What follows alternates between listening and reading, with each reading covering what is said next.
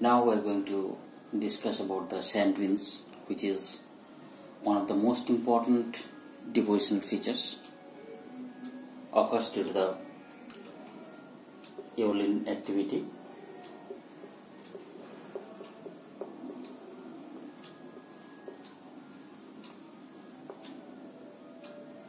Due to Aeoline activity.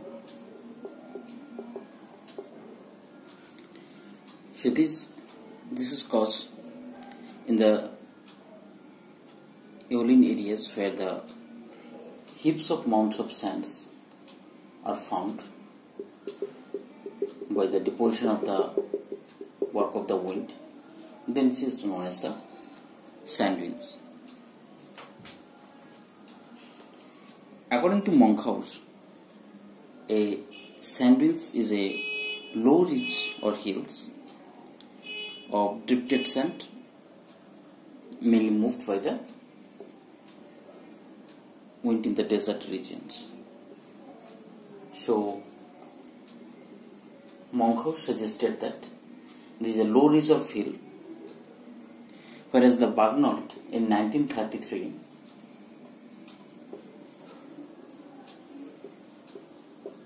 suggested that it is a mobile heap of sand.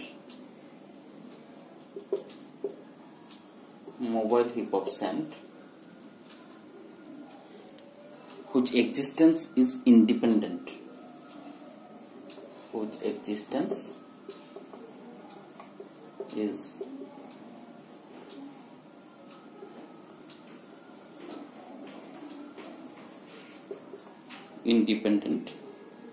On ground form.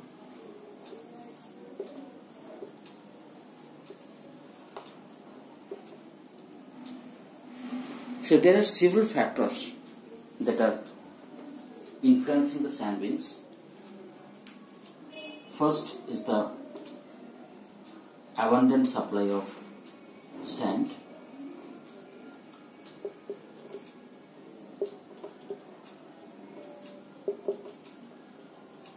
To formation of sand dunes, there should be abundant supply of sand is important because, as you know, that about approximately 25% area of the desert area is covered with the sand. So in the desert, the availability of the sand that will be beneficial for the formation of the sand dunes. Strong wind. This strong wind that will be helpful to carry the sand from the one place to another. And the third one is the obstruction, which is another most important factor for the formation. Because obstruction, what it's doing, when the winds is carrying the sands, it will create an obstruction, and after the sand is deposited in and around the obstruction. Once the deposition is started, then it will form a sand dunes, which is. However, there are different forms of sand dunes are found that we will discuss.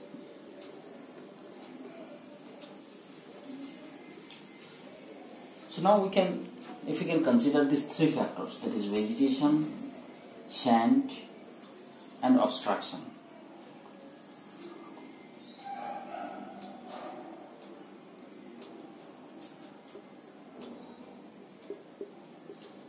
Wind,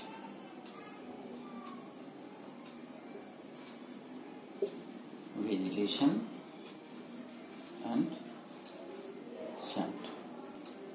Suppose the condition of wind is 100% from here.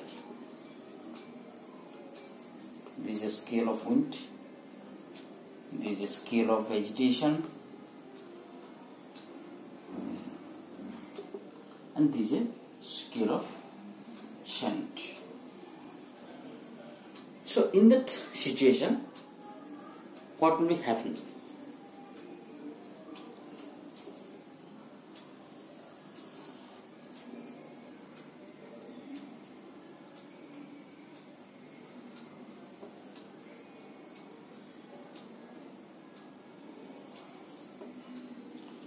So here the longitudinal dune will be developed. Here the transverse dunes will be developed. I will discuss about this transverse dune, and there is a parabolic dune.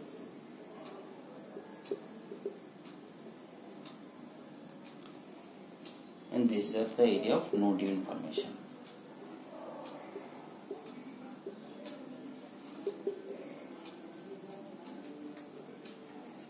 Now coming to one by one.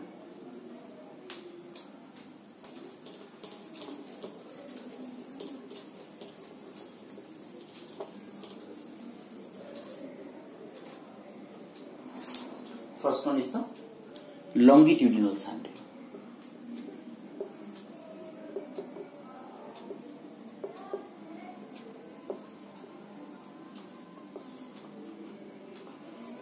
These longitudinal sand dunes are formed when there is a direction of the winds are parallel to the wind direction.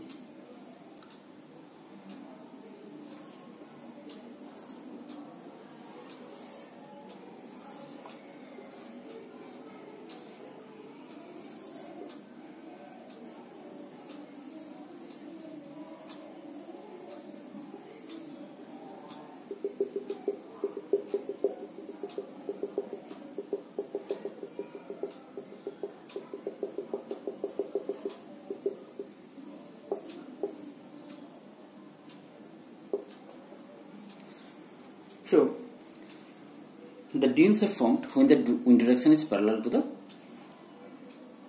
wind direction, and the windward slope is gentle, and the leeward slope is stiff. In case of the longitudinal dunes, transverse sand dunes.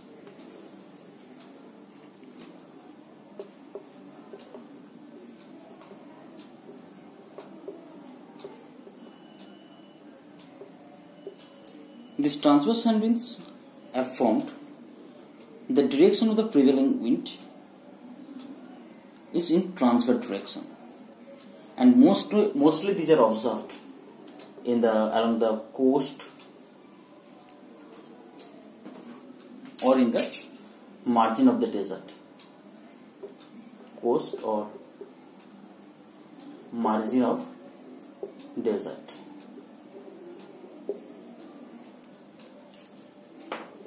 These sand dunes are observed.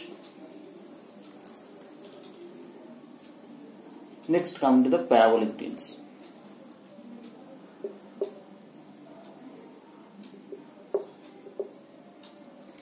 The parabolic dunes are developed partially stabilized steady terrain, partially stabilized steady terrain,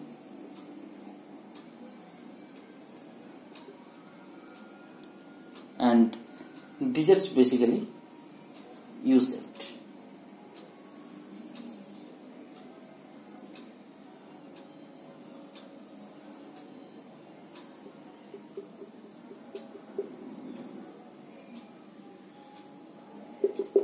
This is known as the parabolic dunes.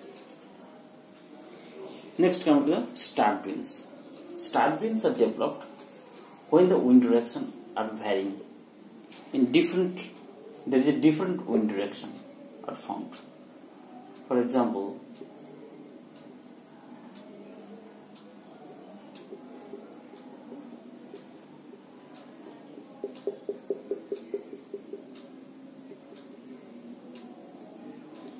the central part is ridge tops are found, and the dunes are formed in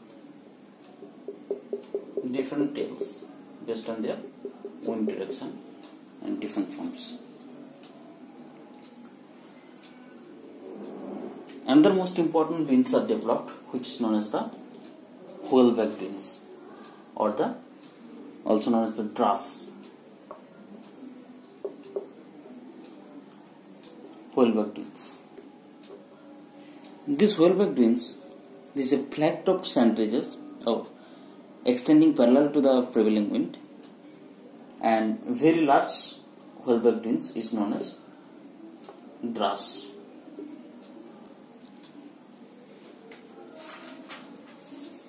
Now the most important features that is developed through the different the forms of another form of sand winds, which is known as Barkhan.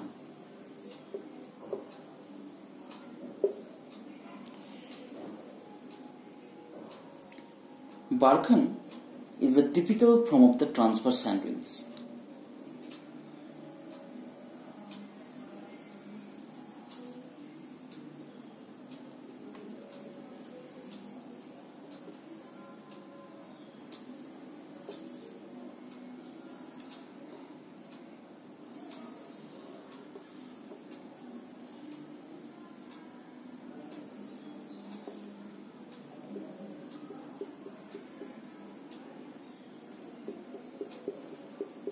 Barkhan is a typical form of the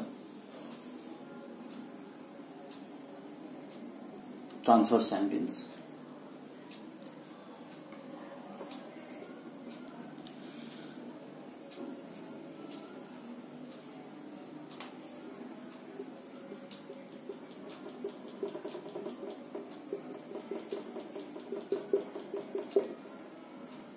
The slip of fish,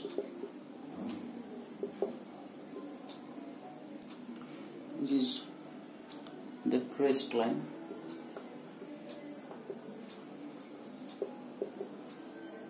these are known as the horn,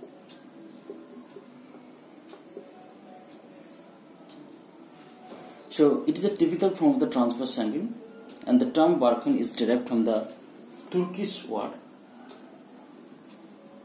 which is an asymmetrical crescent of sand winds, which is situated perpendicular to the main direction of the wind. So morphologically, the Barkhans having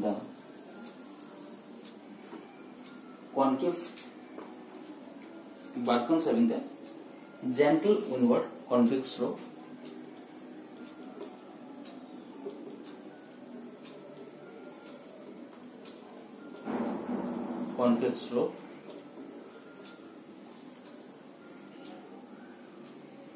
and steep leeward concave slope.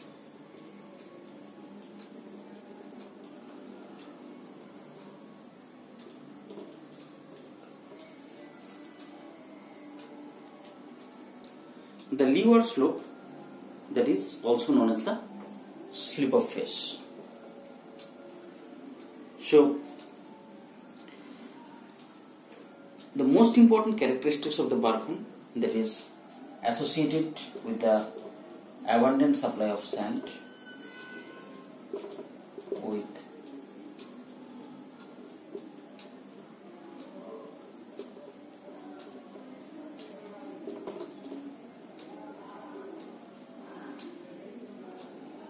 their range from few meters to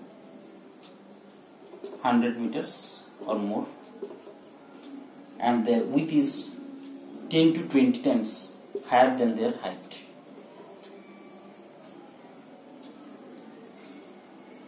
The windward slope is gentle,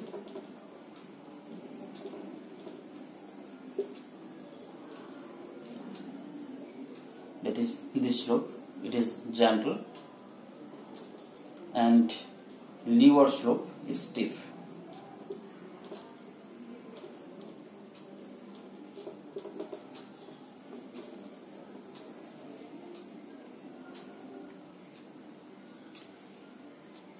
And the fourth one is that the adjoining Barkhan are grow in size and they form a chain of Barkhan in the desertic areas. So now coming to the migration of the Barkhan. Barkhans are generally migrated in the direction of the wind flow,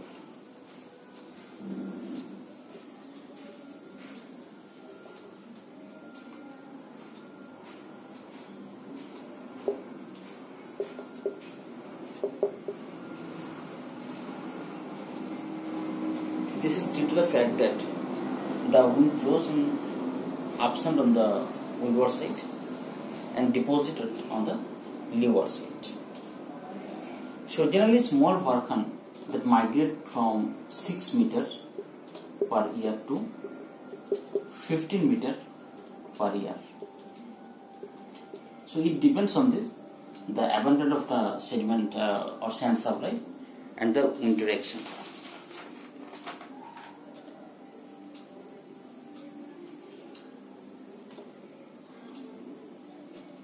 B.A. Fedorovich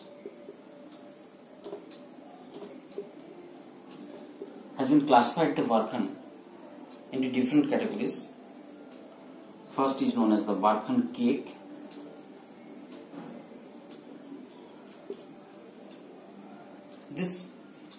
The growth of the Barkhan begins with the emergence of small flat cake, which is known as the Barkhan cake. Second, embryonal Barkhan.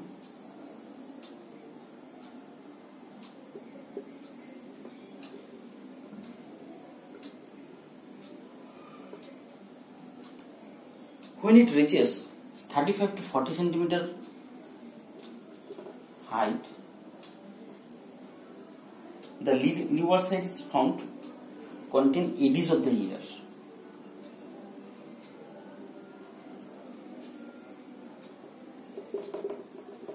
This is known as the embryonic Barkhan. Half moon Barkhan.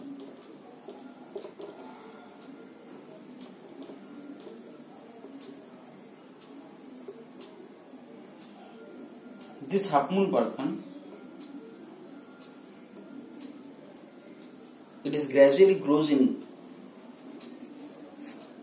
and finally transform into the half moon like a Barkhan. Pair Barkhan.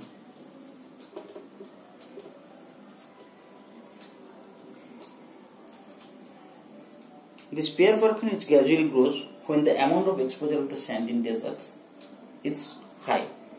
So a group of Barkhan is developed, which is known as pair Barkhan.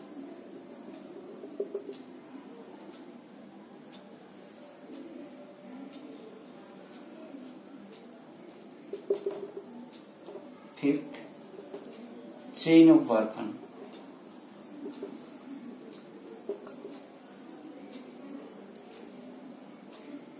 The mixing of this pair Barkhan with one another to form a chain-like Barkhan. Next is the Barkhan wreaths.